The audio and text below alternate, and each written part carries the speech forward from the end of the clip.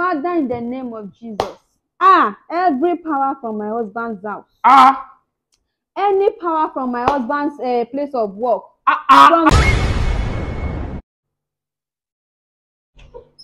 Man. In the name of Jesus. Any power.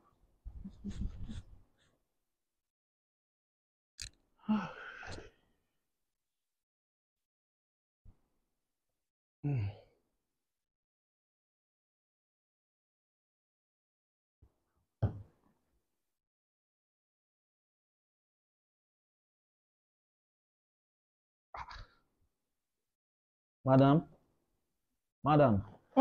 On your back. Why are you praying for so long now? I don't understand. What happened?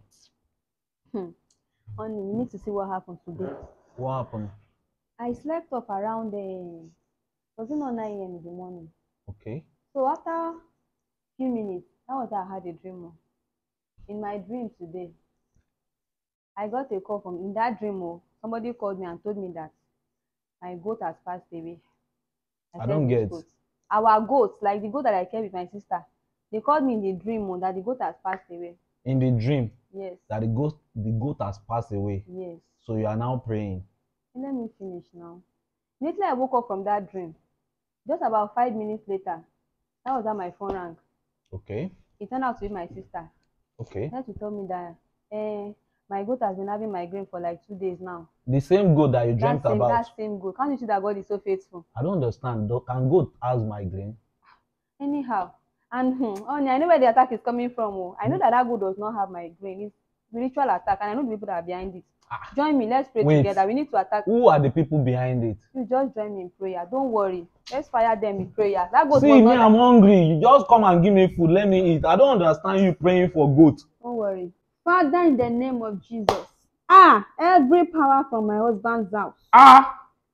Any power from my husband's place of work. From his side chicks. That one are going to die. Holy Ghost fire, kill them. Oh Lord, I repeat, any power that is even saying beside me right now. Whose thought is for that goat to pass away? See, madam, let me just tell you, all this your goat wahala that you are talking. Just go and dish my food. If I go inside and come back, you not dish my food. You like trouble in this house, Abi. You call yourself trouble, whatever. Dish my food. Any power that want my husband to stop praying, that has turned him to a lukewarm. Holy Ghost fire, kill them. What kind of husband is this? So you are still on this prayer, for God's sake. Oh God. Father, in the name of Jesus. What have I done wrong now? What have I done wrong? Any power that don't want us to eat goat on the 25th of December. When you marry a spirit cocoa wife, this is what you get, for God's sake. Father, attack them. Kill them all in the name of Jesus. Spirit cocoa, over belief.